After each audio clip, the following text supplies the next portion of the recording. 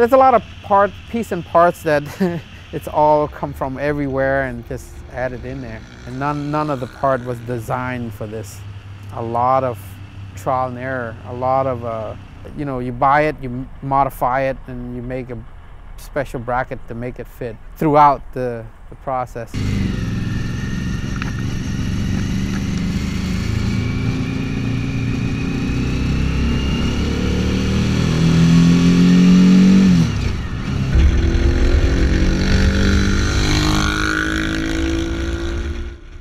Hi, my name is Sithirak Yin, and I never built anything this elaborate before, and this is my first one. My initial thought was to build something that you know, not many people done in the past. I'm an engineer. I'm a mechanical engineer, mechanical aerospace engineer, actually working with an aerospace company called Space and Intelligence System in El Segundo. I have some design knowledge using 3D modelings and stress analysis. After I do a lot of sketches and make some model, so I start to collect parts. I have to search on either on eBay or the junkyard. A lot of these parts come from a scrapyard. Why did I choose this aluminum space frame? Because at work we use a lot of these extruded aluminum, and it's really useful for where we at work. And based on that, I thought maybe I should use this for my my design here. This extruded aluminum called 8020. A company called 8020, and it wasn't designed for this. It was designed for structural toolings and all that. A lot of people use it for that, and I'm the only one that using it for a car or a project like this. And first, when I started, I wasn't sure if this aluminum is going to be strong enough for this. But when I did the analysis on static analysis, stress analysis, saying that I weld all these joints and do some stress, and it gave me a pretty good result. So I'm happy with it, but I'm just rely a lot of it with how well the welding is, and I'm not really a professional welder, but I learned a lot from this professional welder, and he helped a lot with the main structure, and I do a few myself, but at the same time I learned a lot of that from him. You can see the swing arm, that came from the Performance Hayabusa swing arm. Get that from eBay. But I modified it. I cut that in half and expanded it to the dimension of the wheel that I also purchased, a custom wheel, a motorcycle wheel actually. I cut in half and then I expanded. If you see this dimension here, it's maybe 3.5 inches expand, or 3 inches here, to expand to meet the wheel dimension, and then weld it. Yeah. The wheel is an 18-inch wheel. The width, well, it fit this tire. It's a 285, 35, 18 tires. And the guy who put this tire on this wheel, he had a hard time because the tire is a car tires, but the wheel is the motorcycle wheel. Then I have to buy the sprocket, the rear sprocket, and modify it to fit the bolt pattern of the wheels. Yeah. So there was the original bracket for the motorcycle, so I mount that for my two suspension, and I weld another one because it was too soft, so I put the third suspension. This is the motorcycle, original motorcycle suspension on there. So these three suspensions seem to provide like a perfect suspension for this vehicle. And then I found this Suzuki SV1000. It's a V-twin. I tested, the engine was running great. It just had a front end wreck. So I bought that wrecked motorcycle completely and then just stripped the engine, the harness, and the instrument cluster and put it here. Even the muffler, the exhaust also came off from that particular motorcycle. So I just had to modify just to fit this configuration. Okay, in the cockpit area, I have these two screens. Here is providing me the information of my rear side mirror. It acts as a side mirror, but instead of a mirror, it's a camera that projects the image to the screen. So because I do this because it gives me a wider angle than the actual side mirror. It helped me a lot.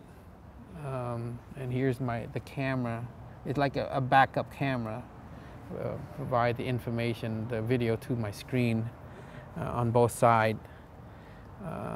And this is my phone and this is my other phone. I use this as my speed. Somehow it's a little different than the speed on the original. So this is more of a GPS speed. It's more accurate. And here's my other phone that I use for my GPS. That's my creation because I do this. Just the two magnet and a bracket. It's sturdy enough that when I just put it here, it stay there. And here's coming off from the switch, completely coming off from the handlebar of the motorcycle. I just make a bracket and mount it to there. Instrument cluster, that's part of the engine of the motorcycle that I got. It's a Suzuki, the SV1000. Oh, the steering wheel, this is the NRG steering wheel. It's detachable. That's an eBay part. So it works great.